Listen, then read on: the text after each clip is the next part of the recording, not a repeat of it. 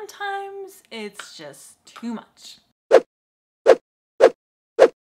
Hi everyone, I'm Sandrine here on HappyCool and welcome to New Diary of a TV Addict. Before I get started, if you hear some crunchy noises, it's my dog Tardis munching on something down here.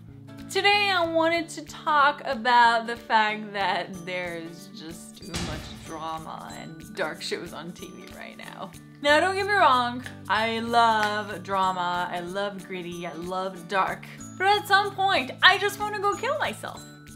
Because it's so freaking dark. I need comedy. It almost seems like every show is trying to outdo itself in terms of how realistic it can be and how dark and gritty it can be. And so with so many shows on TVs just in general, I find myself not wanting to watch every single dark show out there and just kind of putting some aside because I'm like, all right, I only have a limited amount of darkness and depressing stuff that I can watch, and then everything else has to be a little lighter. Then a lot of the time what happens is that I watch a few and I'm like, it's really good, I love it so much, and then you know, I start watching something else and then I never really get back to it. I haven't finished it and I find it really hard to get back into those shows. I think for me the best way to watch them is just watch them in a row. Like just kind of do it. Just watch the full season if you can, or at least just kind of get it out of the way all at once, because every week is really hard to just get back in it. Those shows demand so much of me. I don't know if it's the same for you, but I feel like then I'm just drained and I just want to sleep and just not do anything. And you know, sometimes you have things to do during your day, or you just already not feeling great, and just this is just kind of like nail in a coffin a little bit.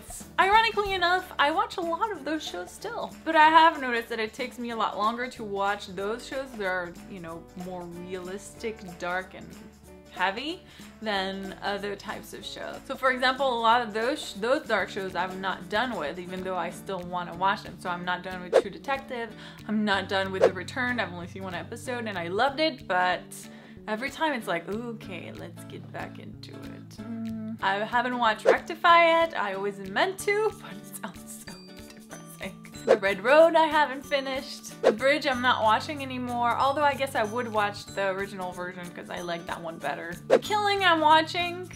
It's really good, but again, it's depressing. Do you guys feel the same? Do you sometimes have a hard time just watching all of those dramas? Do you just select a few and you're like, okay, this is it, and then, you know, I have only 5 depressing drama slots and you just stay with those 5 or something? Let me know in the comments if you feel the same way. So yeah, that's all I had to say. Make sure to subscribe to HappyCool so you don't miss any of my Diary of a TV Addict. Thank you guys so much for watching, and I'll see you soon. Bye! Today I want to talk about the fact that there are just too many drama series. Oh. Someone is really interested in all these. Oh, you want to go kill Joffrey?